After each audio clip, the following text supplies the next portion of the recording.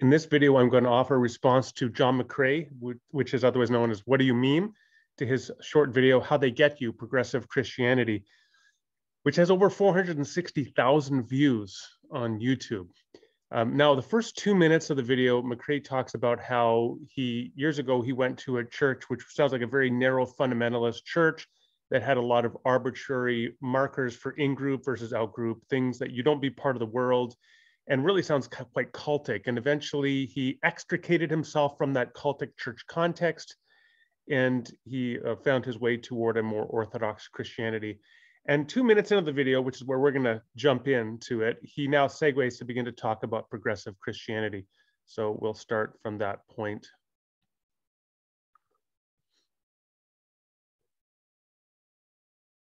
And we left. Now, I think that a lot of the people who find themselves attracted to progressive Christianity find themselves coming from a background that's somewhat similar to the one that I came from, in the sense that they too had a series of negative experiences with church or the church's teachings. And at some point, they came to find that progressive Christianity didn't entail all of those negative and socially uncomfortable things that they come to learn in their church. So once they started expanding past their church walls, they started going out into the world and realizing that the world isn't as much of a scary place as they were initially led to believe. And then they started meeting people who would identify as homosexual or people who were non-believers, and then they ended up loving those people and befriending them. So then when this happens, they eventually end up feeling conflicted, and a lot of them end up feeling bitter towards the church. Eventually, when they come across progressive Christianity, they realize that they would no longer have to conclude that their non-believing friends weren't saved, or they wouldn't have to reject all of the socially awkward teachings that are found in the Bible or that they learned from their church. And it was also the first time that they heard that Jesus was basically a social justice warrior, and they can have views that didn't cut against the dominant cultural thought in our day. Okay, so a few things I just want to comment here in this first bit. So McCray is here speculating without any evidence about what he thinks progressive Christianity is. I mean, he's not quoting people, he's not citing survey data, but he's just giving his general ruminations or speculation. So treat that as you will, right? It doesn't follow that he's giving an accurate description of how people actually reason. The next thing, though, is that when he talks about progressive Christianity, he talks about it as some monolithic movement or formal religious group to which one converts, which it's not. It's not that at all. What progressive Christianity is a term that is used, typically referring to, or that people use for themselves, when they're coming out of a conservative Christian background and beginning to critique that conservative Christian background. That's all it is. So there's no formal movement to which you could convert. Rather, it's simply beginning to question and challenge and rethink your theology in particular respects. And that is how progressive Christians commonly use the term. Certainly when I describe myself as a progressive Christian or progressive evangelical, to the extent that I do so, it is set against that backdrop. McCray talks about, in a very, I think, condescending way, about the idea of Jesus as a, quote, social justice warrior, which I think is a really unfortunate way to diminish what I think is a really serious recognition of the full social implications of the gospel. Because conservative evangelicals and Christian fundamentalists have a very long and, I think, dangerous and regrettable history of marginalizing the social implications of the gospel and sort of putting it off to the next life, rather than to recognize that, yes, the gospel should impact how we interact with the poor and the marginalized and the disenfranchised, and how we envision a more just society in our own day and age. You can't give people a tract and save their soul if you're not willing to give them a meal when they're starving, for example. Doesn't mean that you're a, quote, social justice warrior when you come to recognize that fact. Nor did they have to feel shame for things that they did, because they learned that God was love, and love means total acceptance, so you shouldn't feel bad about anything. That is outrageous. McCray says that progressive Christians say, well, because God is love, you should never feel shame about anything. I don't know anybody who says that. This idea that, like, God affirms automatically whatever you do, right? Oh, it's fine. You don't have to feel bad about that. Whatever you do, that's fine. That is a straw man caricature of the first order. There's simply, I don't meet people who talk and think like that. Rather, their understanding of right and wrong, good and evil may have modified, changed in certain respects from when they were a conservative Christian. yes, they come to think differently about some issue like sexual ethics or guns, for one that's currently on the top of mind of our culture. When I meet Christians who are really enthusiastic about polishing their AR-15 submachine guns or semi-automatic weapons, and they don't see any potential conflict between wielding their AR-15 at a target and practicing how to pulpify human beings in 2 seconds. They don't see any tension between that and their Christian discipleship. And then another person says, actually, I do see a tension there. And they now have come to maybe a more progressive perspective on that. It's not that they don't feel any shame or guilt anymore. It's that, no, they actually have an evolving, an emerging sense of that for which they should feel guilty, that which is right, that which is wrong. So to suggest they have no moral framework at all is just again, a straw man caricature. So if I'm right here and I had similar issues with Christianity that progressive Christianity seemed to solve, then why didn't I become a progressive Christian? Well, obviously, a lot of things have happened since I left the church, and I have to save some of those things for other videos. But to keep a long story short, there's 3 main parts to that answer. The first one is I eventually found myself on an authentic, truth-searching journey. Now, note the language here. McCray is saying, why didn't I become a progressive Christian? Because I found myself on an authentic search for God and truth, which of course implies that people who would call themselves progressive in their theology are not on an authentic search, which I think is deeply problematic. I just wanted to simply know what was true. And I got to the point where I realized that I didn't want God to be true just for me and just to make me happy. I wanted him to be true despite me and my thoughts in my life. I just wasn't interested in trying to find a God that was subjectively true, but instead I wanted to know if there was a God who was both subjectively and objectively true. So I don't even know what that is supposed to mean. And I don't know any self-described progressive Christian who says, I only care if God is subjectively true, or my beliefs about God are subjectively true, but not objectively true. First of all, again, I don't even know what that means.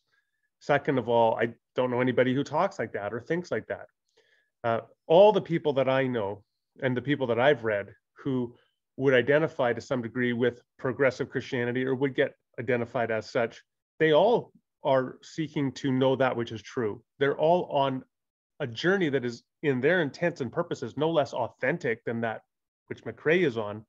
They may have come to different conclusions. Doesn't mean you demonize them and suggest that they are not concerned with truth at all. Eventually, I came to a point where I realized that if my God was so small that he wouldn't contradict me and my opinions or our current social ethics, then instead of finding God and serving him, I'm really only looking into the mirror and ultimately just serving myself. Okay, so here McCray is saying the problem with progressive Christianity is that it gives you a God that just agrees with the society, but then you just end up with a God in your own image, whereas the authentic God that I guess the non-progressive Christian is really seeking is the God who doesn't simply give you a mirror image of yourself, but who actually gives you a God who challenges society and ethics. Well, the first thing I would say here is that based upon this framing of the issue, I think McCray just shows a real unfortunate lack of awareness about the degree to which conservative Christians can be in captivity to the culture no less than any other Christian. For example, I mentioned earlier the love of guns that is so common among Americans, which I as a Canadian do not understand. And when I see American conservative evangelicals who love their AR-15s as much as any non-Christian American unchurched person, I wonder, are they in Babylonian captivity at that point to the culture? When I see Christians who present the gospel as a lifestyle complement, such as in the health and wealth gospel or the health and wealth light gospel, I wonder, are these people who are not in cultural captivity? When I see conservative Christians who, as any surveyed group, white evangelicals in particular in the United States, have the highest distrust of immigrants and refugees, I say, is that not a cultural group that is in captivity to the culture? When conservative Christians jump onto the bandwagons of nationalism and support wars that their country is going into and wave the flag to support the wars and invoke God on their side, are they not in cultural captivity? When people, Christians, show no concern for the environment and have unsustainable levels of material consumption in society and have become, for all intents and purposes, just consumerists or materialists, are they not in cultural captivity? Yes, the short answer is. And yet, it seems to me, reading between the lines, that what McCray is really highlighting here is the degree to which some progressive Christians have rethought aspects of sexual ethics. I suspect that is the issue that is really driving his analysis here, is the extent to which they have become more open to or reevaluated the traditional Christian prohibition of same-sex relationships, gay marriage, or things like trans rights, how to understand gender and its relation to sexuality, and the extent to which they then adopt positions on those issues, which are more in line with the contemporary culture. He says, well, they're just, in essence, capitulating to the culture. This is the other side that I think we need to point out is, okay, 50 years ago, Christians, conservative Christians, were very much part of the segregation movement and were against the civil rights movement back in the 1950s and 60s. Leading conservative white evangelicals opposed the civil rights movement and viewed that as suspicion and raised the same objections to quote unquote progressive Christians that were supporting the civil rights movement as Christians today, like McCray, presumably are raising against the progressives. Now, it doesn't mean that a modified view of the ethics of same-sex relationships is equivalent to the civil rights movement of the 1960s. Maybe it is, maybe it isn't.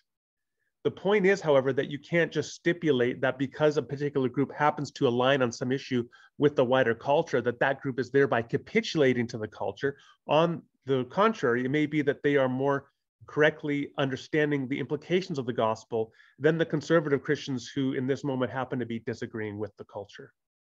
I just wasn't interested in that. I wanted to know God for who he was, not who I was. Secondly, even though progressive Christianity claims to have the foundation of their teachings grounded in Jesus' commandment to love, I came to realize that their conception of love is just kind of like more along the lines of our modern conception of love, which is grounded in more or less just personal feelings. The more that I talk to and listen to— Okay, who is this? Again, McCray talks in a very monolithic way. Well, all progressive Christians, their views are a particular subjective modern view of love. Well, give me the data. Who are you? Who did you talk to? Who are the people that you've read? What are their actual views that they've articulated that would justify you making these kinds of broad sweeping allegations? To progressives, the more that I came to realize that ultimately they often confuse loving others with making people feel good, and I knew that that was a flawed understanding both practically and biblically. Now, okay, it's obviously the case that making people feel good is not in and of itself necessarily a loving thing. It all depends, right? But again, we come back to the same issue because I think, once again, I think sexual ethics is really the big thing here for people like McCray in this video, is to the extent that those who would call themselves progressive adopt a quote unquote progressive view on sexual ethics, which then affirms the self-understanding of particular people who are gay or trans or whatever, that is then undermining their ethic. But again, you can say the same thing about Christians who are defending the civil rights movement, who are defending racial integration in marriage, such as in the Loving Supreme Court decision 1967, which gave it as a right that people can marry across their ethnic lines and have interracial marriages, not ethnic, but interracial marriages, that because you were affirming a Black and a white person's right to marry one another, which makes them feel good, does it follow that you are thereby capitulating to the culture and that you don't have an ethical reason to believe that they should be able to marry? Of course not. In the same way, in principle, it could be that the right for two people of the same sex to be able to marry, even though it makes them feel good, maybe it's also the right thing to do. So the fact that you identify this as something that makes a person feel good does not in and of itself tell you anything about the ethics of the position. Don't get me wrong, love often does make people feel good, but ultimately, if you love someone, you want to do what's best for that person, and sometimes doing what's best for them doesn't make them happy. A lot of times you have to— That is true, and I don't know anybody who would disagree with that. Fair enough. But I don't know that progressive Christians, the ones that I know, or people who identify as progressive, don't disagree with that. But he's setting it up and framing them as if they I mean, and in fact, he explicitly said it, right? That they view love as just what makes you feel good, which is just not the case. To look past their initial happiness and look towards the long-term goal, kind of like how a good parent will choose what's best for their child, regardless if it makes their child feel good or bad. The progressives that I know and the ones that I've listened to seem hopelessly confused on this point because they're not able to make distinctions between love as a feeling and love that extends far past our cultural or personal feelings. And okay, who are they? Please name names. Let me know who are the progressives you've listened to that are unable to have an adequate understanding of love. I would love to know who those individuals are. lastly, and most importantly, I came to realize that the gospel shaves away at all of these problems as well. I realized that Christianity isn't a club for people who are better than others or are more spiritual or more moral or anything like that. None of those things save us. We're only saved due to what Christ has done for us, and the more that we realize this, the more our identity begins to shift into something a lot more stable. Think about it. If we come to believe that the thing that makes us valuable is our group, whether it's our favorite church or being part of a liberal social justice movement, or even if it relies on anything that we do, then our value is ultimately on shaky grounds, and to be honest, ultimately, it's going to disappoint us. Well, I would say the same thing about Christians who have collapsed Christianity into something like the Republican Party or fidelity to Donald Trump, guns, nationalism, all of the things that I do believe are deep problems in conservative and evangelical Christianity. So while I think Jon's making here some perfectly legitimate points, they're not points that pertain particularly to quote unquote progressive Christianity, but just pertain to Christianity in general. Which again, to conclude, my big problem with the video is it presents progressive Christianity as this monolithic entity. McCray makes a bunch of sweeping statements about it, says that these are people he's talked to and listened to, but doesn't give any names, but just gives his, what I think are very tendentious, questionable conclusions as to what these people believe that are not grounded in fact, certainly not in the evidence that I've seen of these individuals. I've never, again, seen any progressive Christians saying, I only care if God is subjectively true according to my whims, not whether he's objectively true. I don't see that. People don't argue like that. What we have here ultimately then, I think, is just a big straw man, which I think completely poisons the well and undermines the willingness of people to have an open mind when their neighbors, under the aegis of progressive Christianity, may be raising some perfectly legitimate critiques of the conservative Christianity from which they've come.